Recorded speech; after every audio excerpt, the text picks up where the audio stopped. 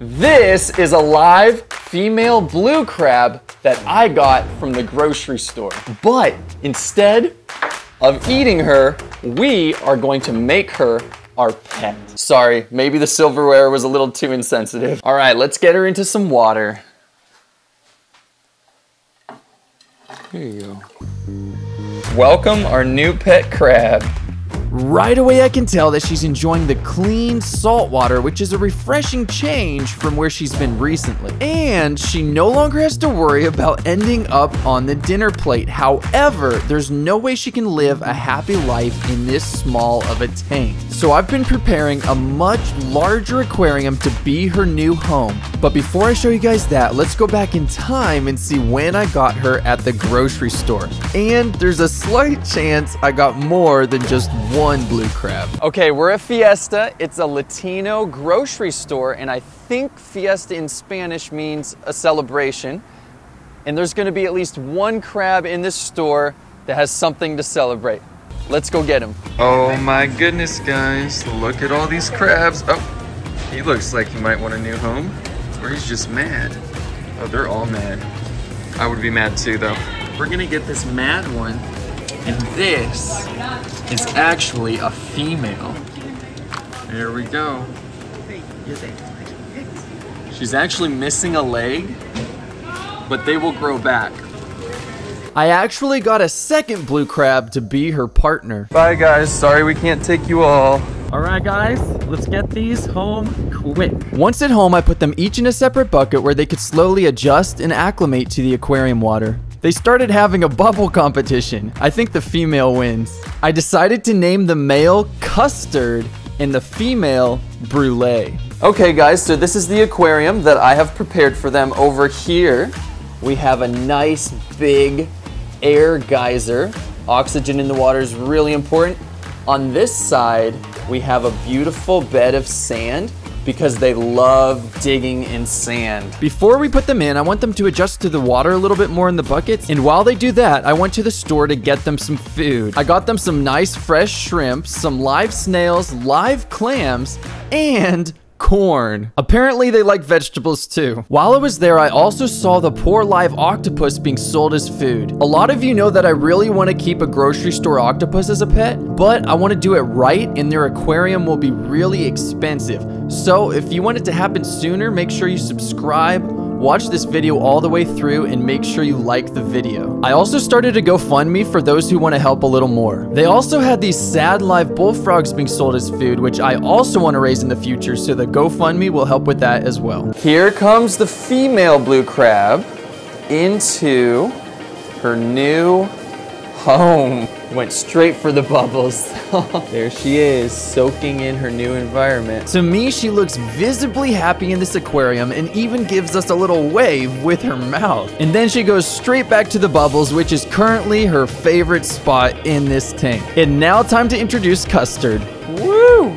Immediately, Brulee advances toward Custard, showing him that she was here first. And he definitely gets spooked out a little bit. Once Custard finally calms down and sticks a landing, they both start to observe each other from a distance, seeing if the other one is a threat. It seems like Custard might be trying to build up some confidence, and he even has a little pep talk with himself in the reflection. Custard paddles himself a little bit closer to get a better look, but Brulee does not seem impressed. After observing each other a few moments longer, Brulee finally makes an advancement, and they both seem to make a mutual agreement not to be mean to each other. But I do think Brulee needed some personal space, so she started to explore the other side of the tank where the bed of sand is. In the wild, blue crabs will sleep in the sand because it's both comfortable and a good hiding place and makes them feel safe, which is really important because in the wild, there's a lot of creatures out to get them. After finding the perfect spot, Brulee starts to make her bed with some vigorous digging, a couple good tucks in the sand, and a nice flip of the sand to finish it off. She is snug as a bug in a rug. Meanwhile, Custard is having a blast dancing in the bubbles. He kept doing this thing where he would come out of the bubbles and then run full speed right back in. It's like a whole different definition of taking a bubble bath. I'm really not quite sure why blue crabs love bubbles so much, but I have to say, he does make it look pretty fun. He kept it up for quite a while, but eventually got bored and decided to go annoy Brûlée while she was trying to take a nap. She cannot be happy for him walking right over her. I think it's time for some food. I decided to start with the vegetable, but then Custard lunges forward and almost pinches my hand. I love his enthusiasm. Once he finally got a hold of it, he absolutely loved the boiled corn. Blue crabs are omnivores, and although they prefer meat like clams and shrimp, they also will eat plants and algae. Custard is really loving the corn, but I want him to have some room for the other food, so I took it away and offered it to Brûlée. At first I thought she was gonna lunge out of the sand and devour the corn like Custard did, but turns out she's actually afraid of it. I tried to offer it to her many times, but I think the size made her nervous, so I decided to get a single kernel out, and then once she got a taste of the corn, she absolutely loved it like a little kid at a state fair. It's crazy to think that both Custard and Brûlée not too long ago were in a metal bin at the grocery store waiting to become a meal. But now they're in a new home enjoying a wonderful meal of their own. Okay, Brûlée, don't fill up too much. It's almost time for the second entree. Snails. At first, they didn't really know what to think and were pretty timid. But then Brûlée mustered up enough confidence and dove right on top of them.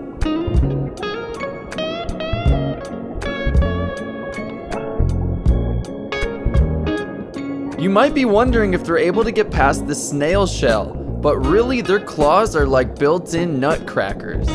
Their mouth is also razor sharp and almost works like a wood chipper. You can see Custard here just shredding this snail shell up.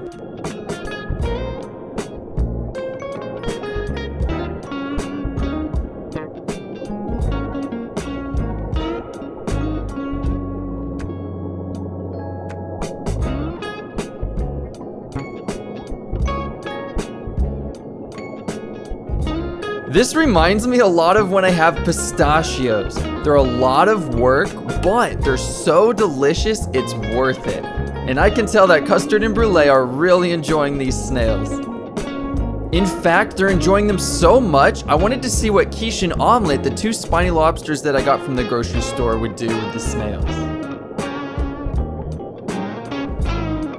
And of course, they absolutely shredded them up.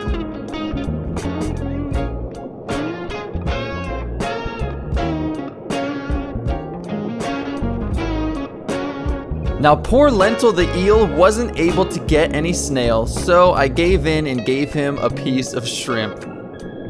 I decided to finish off their meal with a clam, and right away Custard gets to work. Clam shells are a lot harder to get through than snails, and Custard definitely seems to be having some trouble. Something they'll do in the wild is wedge the tip of their claw into the opening of the clam and then pry the shell open. And as you can see, Custard is trying to do that here. He just doesn't have the hang of it yet. His claw may also be weak from everything he's been through recently. In comes Brûlée to give it a try. And she is not very polite when it comes to getting the clam away from Custard. She grabs it right out from underneath him, and pretty soon Custard gives her a try in getting the clam open.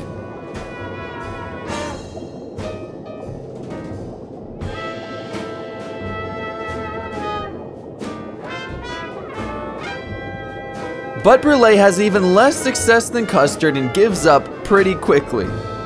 So I decided to crush the clam myself and put it on a plate for them. They absolutely loved it. Clams contain a lot of essential nutrients to make crabs strong and healthy. And who knows what these two crabs went through before I got them at the grocery store. So this meal is definitely what they need to rejuvenate completely.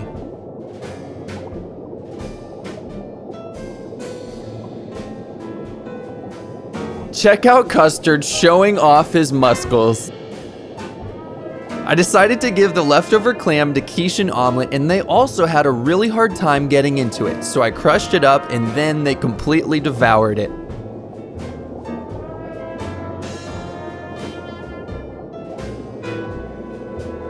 Even Lentil the eel got a couple bites in, as well as a couple kicks to the face.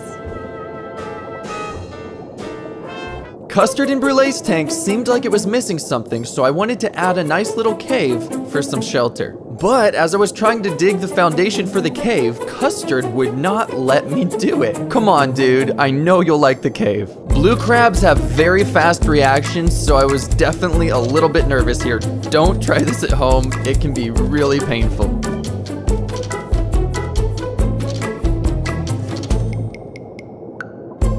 He finally gave me some space to work and I started to set up the cave. As I was finishing the cave, I felt like something was missing though, and Custard and Brulee even had a side meeting criticizing the cave, so I decided to ask my wife her thoughts. Oh wow, I love that. That looks really good, Josh. I think the only thing I would change is maybe adding a little more rocks like to the side to kind of blend the cave better. Maybe some decorations on top. Other than that, it looks really good. Much better, and the two crabs gave their seal of approval. Okay, we are currently on our way to an aquarium to try to find some tank inhabitants for Custard and Brulee. We might not succeed because, as you can imagine, blue crabs really eat anything they can get their claws on.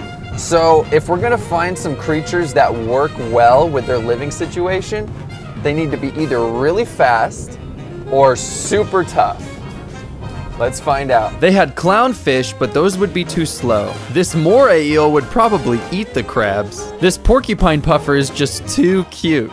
And this baby lionfish is just too much of a snack. I almost gave up, but then settled on these two damselfish in this dirty tank. These guys will be fast and agile. Perfect. I named this guy Alfred and this guy Jeffrey. And they both love the cave even more than the crabs do.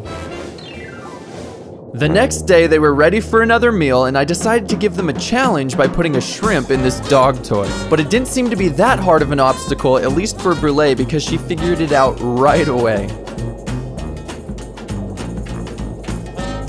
I didn't want her to have the whole shrimp because it was way too big and I wanted Custard to have some too, but in hindsight, I should have just let her because she did not let it go without a huge fight.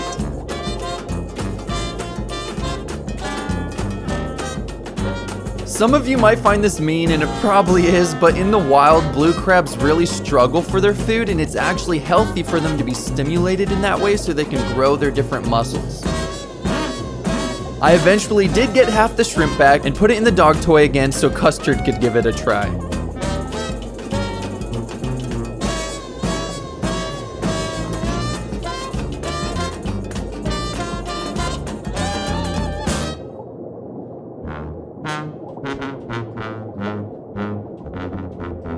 He took a bit longer to figure it out, but eventually did and took the shrimp inside the cave.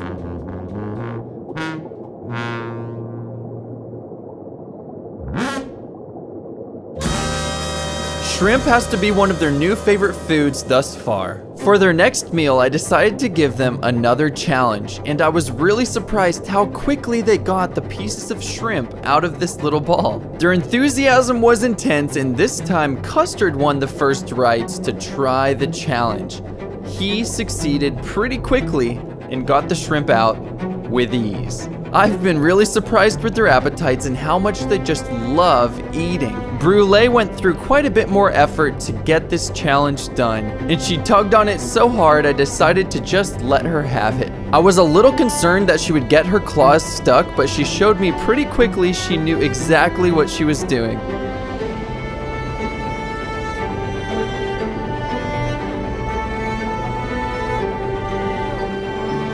I love how Alfred and Jeffrey are eating up the scraps as they come.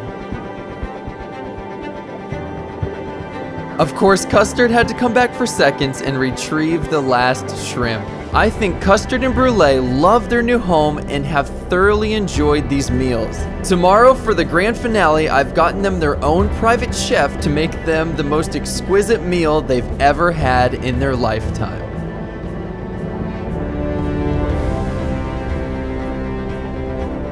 Custard, why are you burying yourself with the leftover shrimp in the sand? Dude. Welcome to Josh's Kitchen, where we don't serve crab, but we do serve crabs. On the menu for today is spaghetti and cake. So for the spaghetti, of course we need some nice, fresh noodles. Next up, I think I'm actually just gonna give them each one meatball because these things are pretty sizable. And of course, we have to have the garlic bread. It's very important to plate the dishes so that they're really appealing. Sadly, the dishes fell apart as soon as they hit the water, but the crab's enthusiasm made up for it. They raced each other to the food and Brule masterfully snags a piece of the garlic bread. Custard ended up settling for a meatball. They absolutely devoured the food and Brule ended up eating some of the noodles as well.